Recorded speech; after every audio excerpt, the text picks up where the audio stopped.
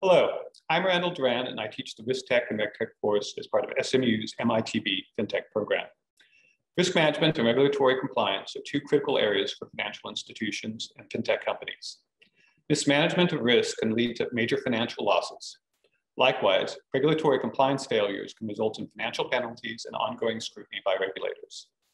Fortunately, a special type of FinTech called RegTech helps address these challenges.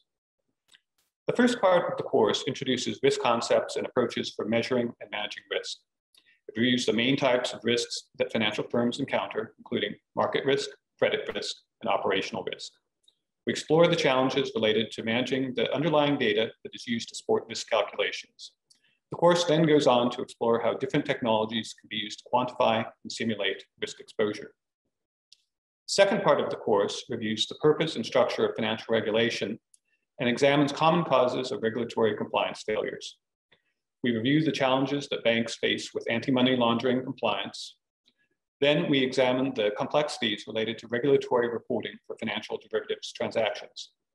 With an understanding of these very different regulatory compliance needs, the course looks at different types of RegTech solutions that helps address them. The RiskTech and RegTech course uses a variety of approaches to help students understand these important topics.